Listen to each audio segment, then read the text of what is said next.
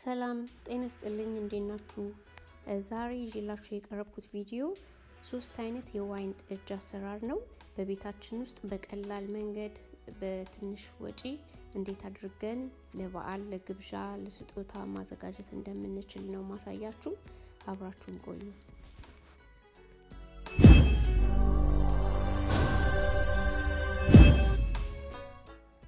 እሺ ተመልሼ መጥቻለሁ።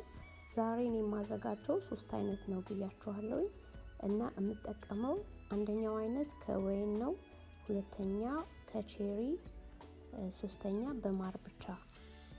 የሚያስፈልጉኝ ነገሮች ያው እንደምትመለከቱት ማር ያስፈልገናል፣ ሁለቱን አይነት ፍራፍሬዎችንና ከዛ ደግሞ ሲኒመን የቀረፋ እንጨቱን፣ ዘቢብ፣ ትንሽ ቅርንፉድ እና የወይን እርሾ።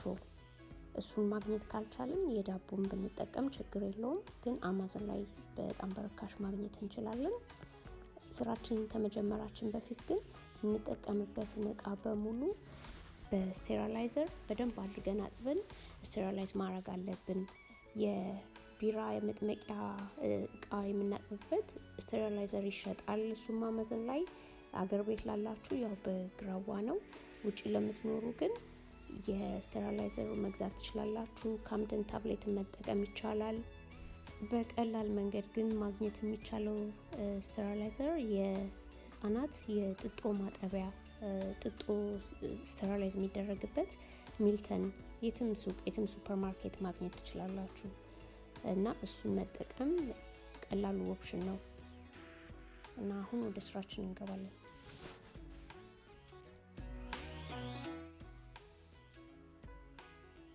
ቼሪውን እኔ ፍሮዝኑን ነው የተጠቀምኩት። ፍሬውን አውጥተው ስለሆነ እሱ ይቀላል፣ ግን ፍሬሹንም ራሳችሁ ማዘጋጀት ትችላላችሁ። ተመራጭም ነው። ስራ ግን ለማቅለል ይሄንን ነው የምጠቀመው እና በብርጭቆ ወይ በድንች መፍጫ እንደዚህ ስኳሽ እናደርገዋለን መጀመሪያ።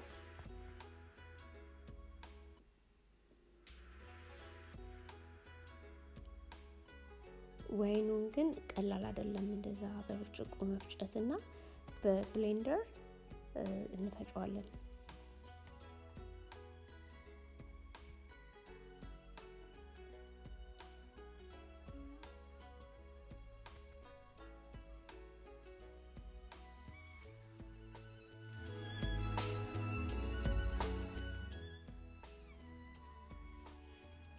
እኔ የምጠቀምበት እቃ ደሚጆንስ ይባላል። ጠርሙሱን ነው። ጠርሙሱ ይመረጣል ካላችሁ አፉን ጠባብ ስለሆነ ባክቴሪያ ከውጭ አያስገባም እና 5 ሊትር ነው የሚይዘው። ይሄ ለ5 ሊትር ወደ 1.3 ኪሎ ግራም ማር ነው የምጠቀመው እኔ። የግድ እንደዚህ ጠርሙስ መሆን የለበትም። በደንብ የሚገጠም እቃ ክዳን ያለው እቃ መጠቀም ትችላላችሁ እቤት ውስጥ ያላችሁ ነው።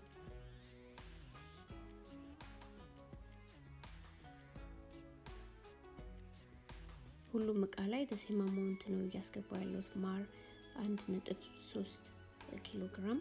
ሁሉም 5 ሊትር ነው የሚይዙት። አሁን ውሃ እንጨምራለን። ውሃ የታፕ ውሃ የቧንቧ ውሃ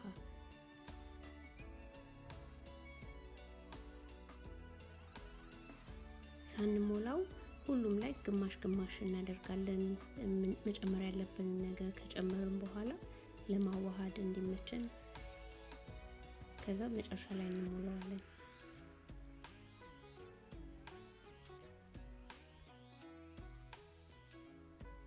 ማሩ ደግሞ ያልቀለጠ ከሆነ በውሃ ላይ በሙቅ ውሃ ላይ አድርገን አቅልጠን ከዛ በደንብ ከቀዘቀዘ በኋላ መጠቀም እንችላለን። ሌላው ነገር ደግሞ ፍራፍሬ እኔ የምጠቀመው ብቻ ሳይሆን አፕል፣ ኦሬንጅ፣ ስትሮበሪ የፈለጋችሁትን አይነት ፍሩት መጠቀም ትችላላችሁ።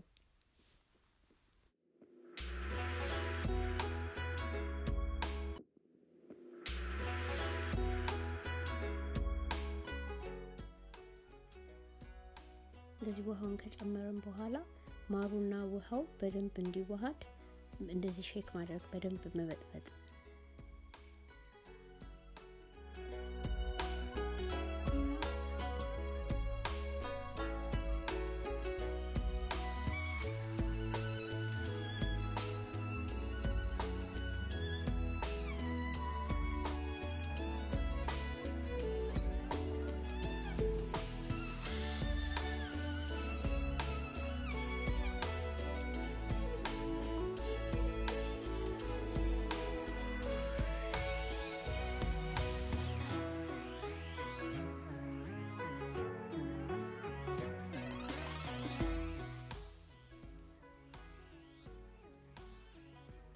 ዘቢብ ሁሉም ላይ በእጃችን ትንሽ እንደምታዩት እንጨምራለን ሶስቱም ላይ ዘቢቡ የሚጠቅመን እርሾ ያለ ምንም ችግር እንዲያፈላው በደንብ ስራውን እንዲሰራ ያግዘዋል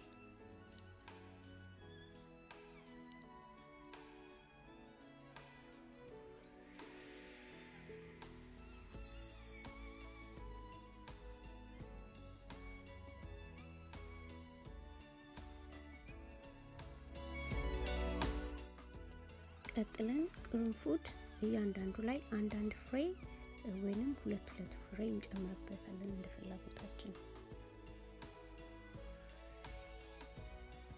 ከዛ የቀረፋውን እንጨት የኔ ስለተሰበረ ነው ያልተሰበረ ካላችሁ አንድ ብቻ በቂ ነው የማሩ ጠጅ ላይ ነው ሌላኛው የቼሪና የዋይኑ ላይ አያስፈልገውም ከፈለጋችሁ ብትከቱም ችግር የለውም ለፍሌቨር ስለሆነ ከዛ የተቀረውን ደግሞ ውሃ እንሞላዋለን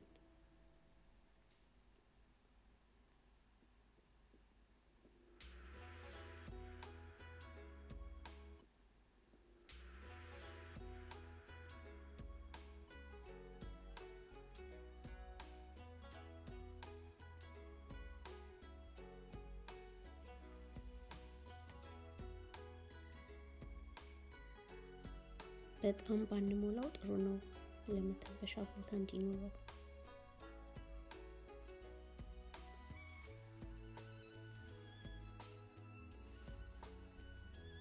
አሁን አንደኛው መጥመቂያችን ላይ የቼሪውን እንጨምራለን እኔ አሁን ከላይ ያልኩት ነገር የሃይላንድ ውሃ ግማሹን ቆርጬው ነው አፉ ሰፋ ያለ ስለሆነ በቀላሉ ሳናንጠባጥብ እንዲያስገባ ይረዳናል እና ሰፋ ያለ እንደማጥለያ ነገር ካላችሁ እሱ መጠቀም ይቻላል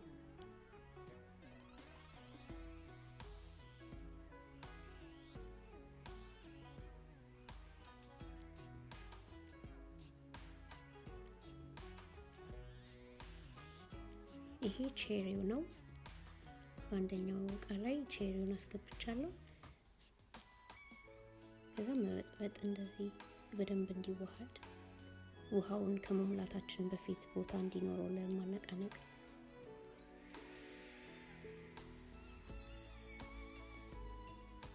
ውሃውን መሙላት የተቀረው ቦታ ላይ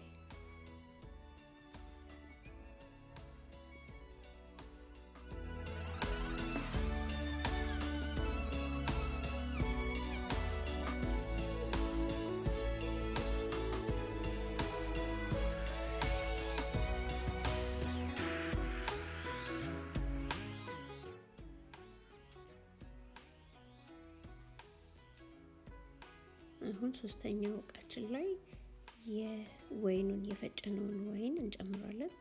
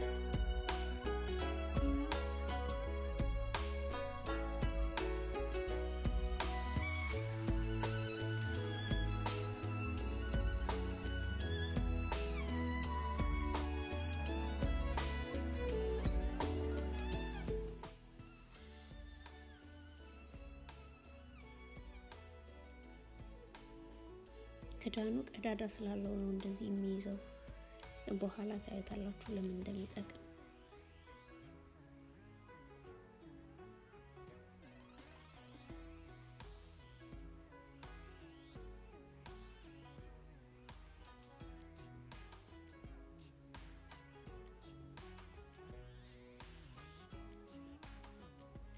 ሁሉንም ካደባለቅነው በኋላ ይሄንን ይመስላል አሁን እርሾ ቅድም እንዳልኳችሁ የዋይን እርሾ ነው የምጠቀመው የሻምፔንም መጠቀም ትችላላችሁ። ከእሱን ማግኘት ካልቻላችሁ የዳቦ እርሾ ግን ይሄ ተመራጭ ነው። 1 ብር ከ50 እንደዛ ነገር ነው። በጣም ርካሽ ነው። እና እያንዳንዱ ላይ ግማሽ ግማሽ የአንዱን እሽግ ግማሽ ነው የማደርገው።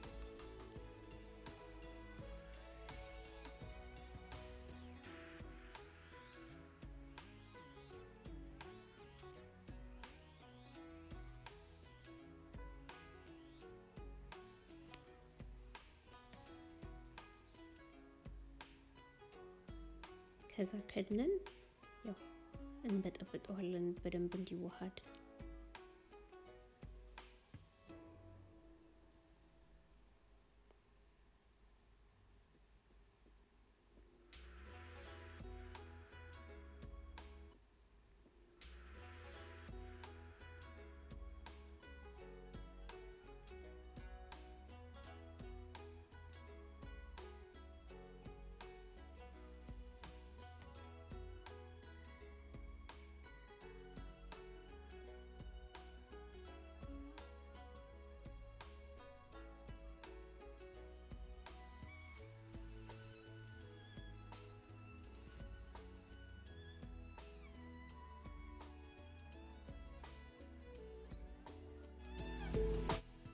አሁን እዚህ ስቴጅ ላይ ያለ ሁሉ ነገር ጨርሰን የዋይናችን ምን ያህል አልኮሆል ሌቭል ይኖረዋል የሚለውን ነገር ለማወቅ እንደዚህ አይነት ይሄ ሃይድሮሜትር ነው።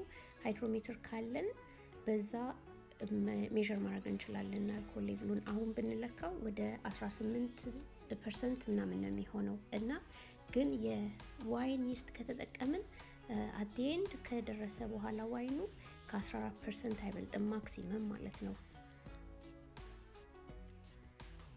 የሻምፔን ይስት ከተጠቀምን ደግሞ እሱ እስከ 19% ይሄዳል አልኮሆል ሌቭሉ እና ከፍ ያለ አልኮሆል ለምትፈልጉ ሰዎች ሻምፔን ይስት መጠቀም ትችላላችሁ። ዋይኑም ደረቅ ዋይን ነው የሚሆነው ግን እንደየምርጫችሁ።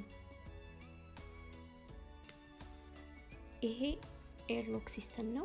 ቅድም እንዳልኳችሁ ከላይ ያለው ክዳኑ ላይ ያለው ቀዳዳ ይሄን ለማስገባት ነው የሚጠቅመን እና ይሄ ከውስጥ ካርቦን ዳይኦክሳይድን ሪሊዝ ያደርግልናል ፈርመንት ሲያደርግ እና ጠርሙሱ እንዳይፈነዳ ያግዘናል። at the same time ደግሞ ከደጅ ባክቴሪያ አዘል አየር ወደ ውስጥ እንዳይገባ ይረዳናል።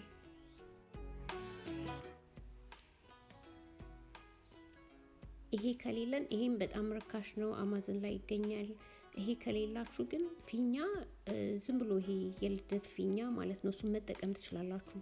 ከአናቱ ላይ በስፒል በስታችሁ እሱን ማድረግ ትችላላችሁ። ከደጅ አያስገባም አየር። ይሄ ውሃ ትንሽ ይደረግበትና ውሃው ወደ ውስጥ አይገባም ግን ከውስጥ ጋዙ ሲፈላ ማለት ነው በብል ሲያረግ ታዩታላችሁ። ይሄውን በኔክስት ዴይ ነው በአንደኛው ቀን ካደረ በኋላ ይሄው እንደዚህ ኩፍ ብሎ ፈልቷል እና በብሉ እየፈላ እንደሆነ የምታውቁት በብሉ ኤርሎኩ ላይ ያለውን ውሃ ይገፋዋል ጋዙ እና ፊኛውም ከሆነ ፊኛው ወደ ላይ ይነፋል ጋዙ ሲመጣ ማለት ነው። እና እንዳይምታታብን ይሄ ከለሩ ስለሚቀራረብ እንደገና ቀኑንም ምን ያህል ቀን እንደሆነም እንዳንረሳ ሌብል እናደርግበታለን እያንዳንዱ ላይ። ከዛ ከላይ እንደዚህ ስፍፍ ይላል ፍሩቱና ቁጭ ብሎ እንዳይቀር በኋላ እንዳይቆመጥጥ ከላይ ይሻክታል ከተቀመጠ ዝም ብሎና በየቀኑ ወይ በየሁለት ቀኑ እንደዚህ እንበጠብጠዋለን በደንብ ወደታች ወርዶ በደንብ እንዲብላላ ማለት ነው። ይሄ እንግዲህ ከ5 ቀን በኋላ ነው እንደምታዩት አሁንም እየፈላ ነው ያለው።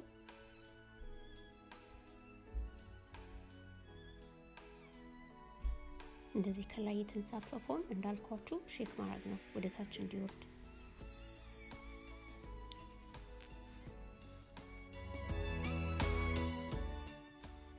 ነፍሩቱ ደግሞ ወደታች እየወረደ ነው ካያችሁት ታጋ የወይኑም ራሱ ቀስ በቀስ እየፈላ በየቀኑ ወደታች እየዘቀጠ ነው የሚሄደው እንጂ ተንሳፋ አይቀርም።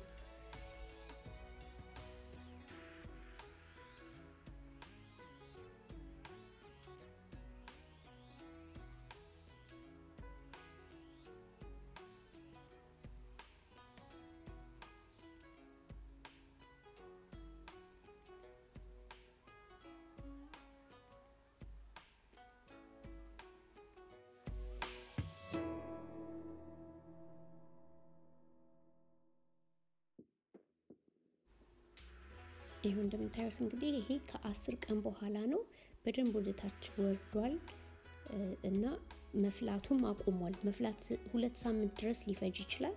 እንደ የአቀማመጡ ሁኔታ ነው የምታስቀምጡበት ቦታ እና የፍሩቱም ነው። እኔ ልዩነት አይቼበታለሁ በቼሪውና በዋይኑ ላይ።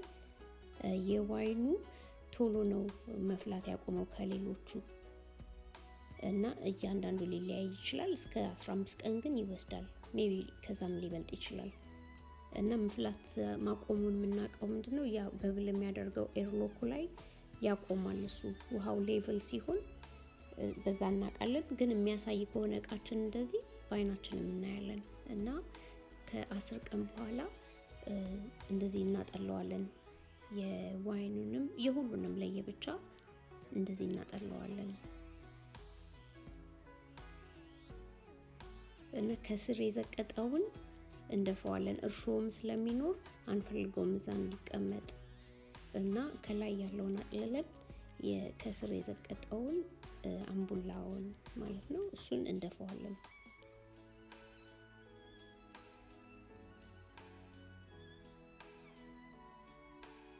እና ሌላ እቃ ካለን ወደ ሌላ እቃ እንገለብጠዋለን።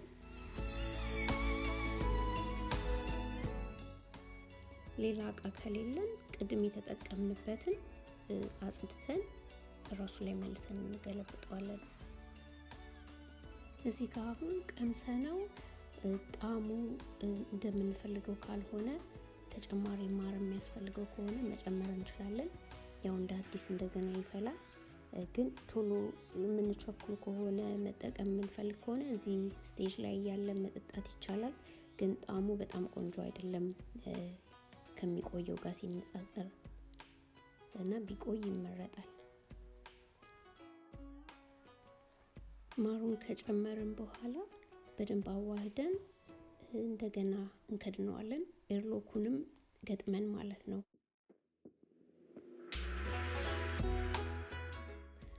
እና ከድነን ለ2 ወር ደረቅና ጨለማ የሆነ ቦታ ላይ ብርሃን የማይገባበት ቦታ ላይ እኔ እንደዚህ መደርደሪያ ውስጥ ነው ያደረኩትና በር ስላለው ችግር የለውም። እንደዛ አድርገን ለ2 ወር ድረስ ምንም መነካካት አያስፈልግም እንተወዋለን።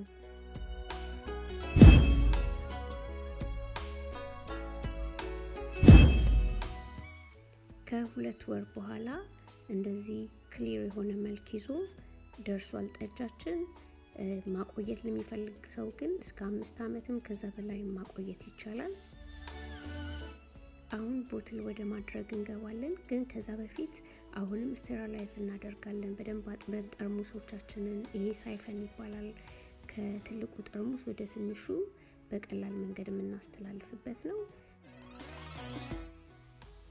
ከዛ ውሃው ጥፍፍ እንዲልልን ጠርሙሱን ካጠብነው በኋላ ዘቅዝቀን እናደርቀዋለን። እኔ የዲሽዎሸር ራኩ ላይ ነው ያደረኩት። ግን ንጹህ ቦታ ላይ ዘቅዝቃችሁ ማድረግ።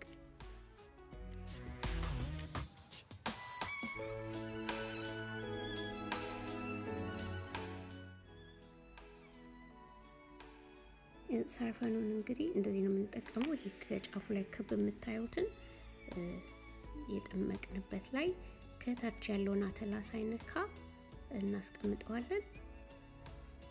ከዛ ሌላኛውን ጫፍ ደግሞ ጠርሙሳችን ውስጥ ማለት ነው የምናሽግበት ላይ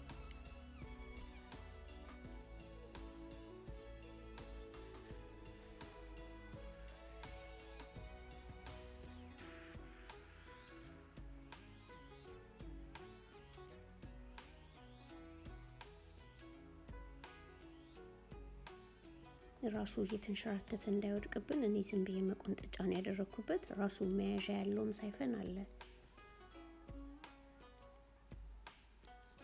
እና ጠርሙሱን እንደዚህ ስናንቆረቆር ዝቅ ያለ ቦታ ላይ ቢሆን በደንብ እንዲወርድ ይመቻል። አለበለዚያ ወደ ላይ ይወጣል፣ አየር ያስገባል።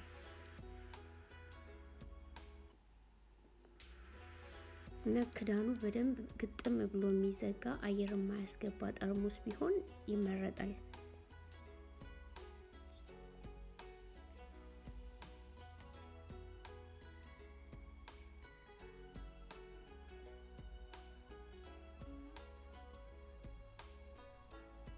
እንግዲህ እንደዚህ የምናሽገው ከሁለት ወር በኋላ ነው እንዳልኳችሁ። ከሁለት ወር በፊት ከሆነ ግን ጋዙ ሞቶ ላያልቅ ይችላልና ጠርሙሳችን ሊያፈነዳብን ይችላል። ስለዚህ ሁለት ወር ብንጠብቀው ጥሩ ነው ሚኒመም።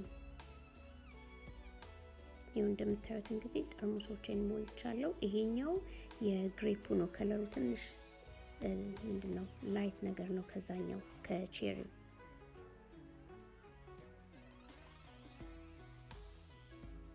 እንግዲህ እንደዚህ ያማረ ዋይን በቤታችን ውስጥ እንደዚህ አዘጋጅተን መጠቀም እንችላለን።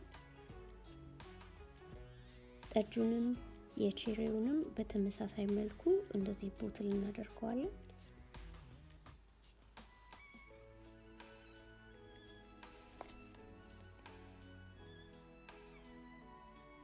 ይሄ ሳይፈኑ ምንድነው የሚጠቅመን? አይንጠባጠብም። ልክ ጠርሙሱ ሲሞላ ጫፉ ላይ መዝጊያ ያለው ብሎክ የሚያደርገው ነገር እሱን ስንዘጋው ያቆማል መፍሰስ።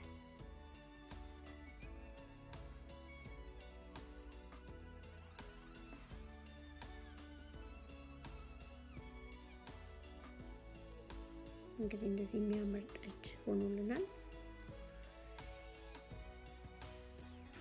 እዚህ ጋር እንግዲህ እኔ የራሴን ሌብል አዘጋጅቻለሁ። የተለያየ በእያንዳንዱ ጠርሙስ ላይ ማደርገው የኤርታሌን የአፋር አድርጌያለሁ፣ የራስ ዳሽን እና የግራልታን ተራራ። ግን እንደዚህ ለሰው የምትሰጡት ከሆነ ለስጦታ ለክሪስማስ ታይም ለወዳጅ ለዘመድ የምትሰጡት ከሆነ የራሳችሁን ሌብል አዘጋጅታችሁ አት ዘ ሴም ታይም ደግሞ አገርንም ታስተዋውቁበታላችሁ። ለነጮች ከሆነ የምትሰጡት ለሌላ ሀገር ዜጋዎች ከሆነ የምትሰጡት በዛውም እንደማስተዋወቅም ነው።